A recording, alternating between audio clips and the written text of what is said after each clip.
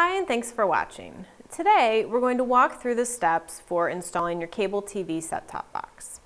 Included in your installation kit is a set-top box, and depending on what services you've signed up for, the set-top box may look differently, but the steps are all the same. Also in the kit, you'll have a coax cable, an HDMI cord, a power cord, and a remote control. Before we get started installing your set-top box, here are a few tips and tricks to keep in mind. Number one, do not plug the set-top box into an electrical outlet until after you have connected the set-top box to your TV set, the cable outlet, and other devices. Ensure that all connections are firmly connected, and that means finger tight. You don't need to use a wrench or any other tool to make them extremely tight. They just need to be tight enough that they're not going to wiggle loose and fall off. Allow about 2 inches of space on all sides of the box to allow for proper cooling.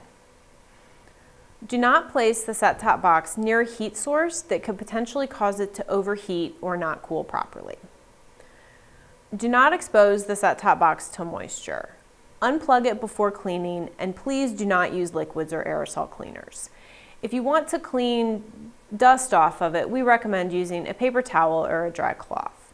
If you want to clean it more thoroughly than that, use some type of disinfectant wipe. Now we'll walk through the simple steps to install your set-top box.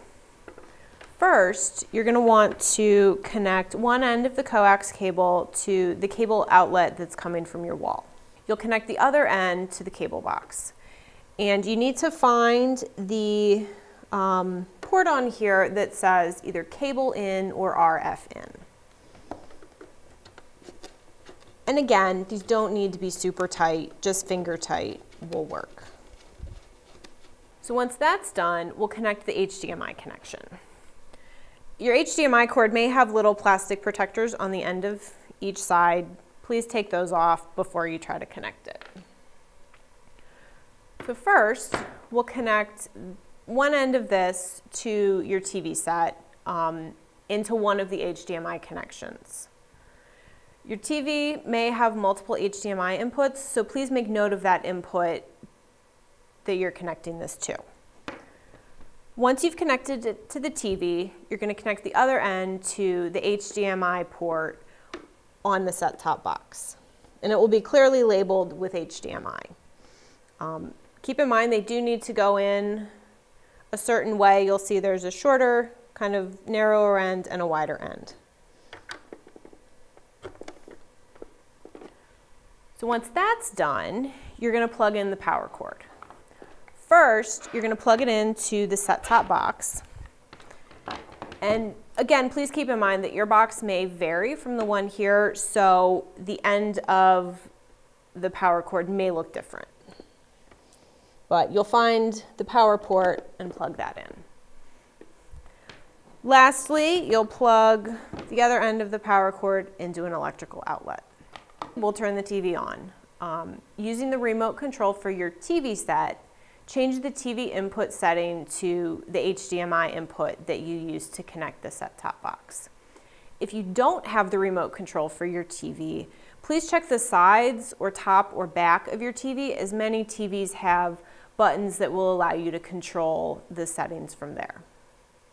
Please note that the set-top box may take several minutes to load, so program data may not be available immediately.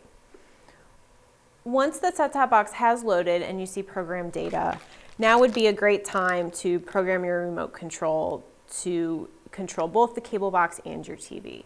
And you'll see instructions on this page for help doing that. Instructions are also included in the bag with your remote control. If you experience any issues during setup of your set-top box or your remote control, please click the Contact Us button at the bottom of this page to get in touch with our customer care center. You can also find answers to your other questions on the support site at support.mctvohio.com.